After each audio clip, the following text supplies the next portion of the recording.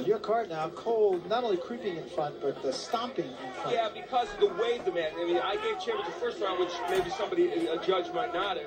And then the last three, Cole has just, taken control of.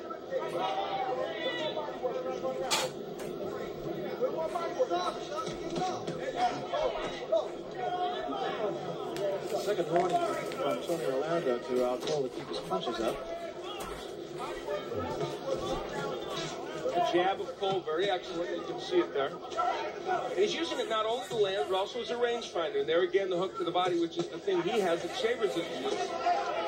Hey, this is the best left hook Al Cole's shown us in a long time. What I really like about what Al Cole is doing, he seems to be much more on balance with his punches than he has been. He doesn't lunge with his punches too much anymore. He did right there, but not too much. Good uppercut there. And I'll tell you, part of the reason why this is happening is Chavers is just doing absolutely nothing right now. Yeah, I think Chavers is fighting like a beaten fighter now. He really needs to throw something. It's just in a defensive shell that's not going to get it done.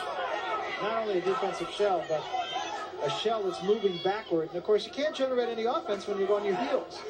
Chavers has only thrown 15 punches this round, Bob Kenobi from Punch Profile tells us.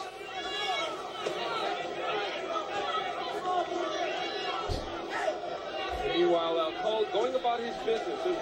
Yeah, doing a very nice job.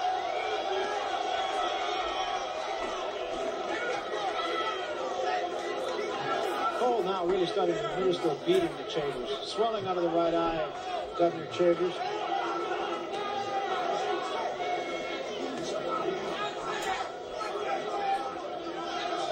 Their plan, Chavers' plan, is to come right out, hit Cole with a bunch of punches that would stun him, right hand, and take it from there. He did land a couple good rights at the beginning, but then just stopped. And I don't think he stopped as a result of anything that Al Cole did. He just stopped. End of the fifth round, and now we're going to just stop.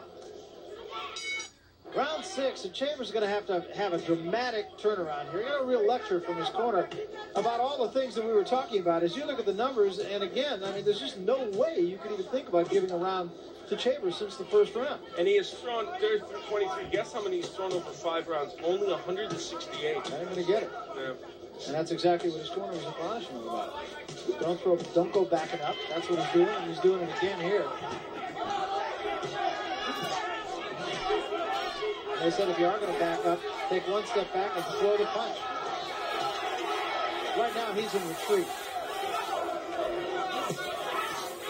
Cole is really making him pay for it. I mean, he's really ripping him to the body and the head. And the body attack just as good for Cole. This is a 10-round fight in the cruiserweight division. Even though Al Cole is the champion, this is not for the USBA title. And Governor Chavers fighting going backwards here. And Al Cole fighting like a man who knows. See the left eye of Chavers almost closed.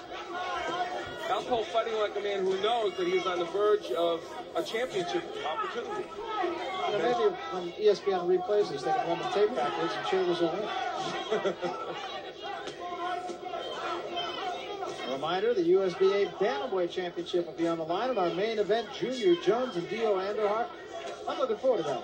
That should be an excellent match. I think Comanche with Dio Anderhart has more than a good shot. The corner of Governor Chavers, now they can't stop the spot. They're standing. You see him in the background there. And now Tony Orlando's going to step in and stop it. And he's doing that at the behest of the corner of Governor Chavers.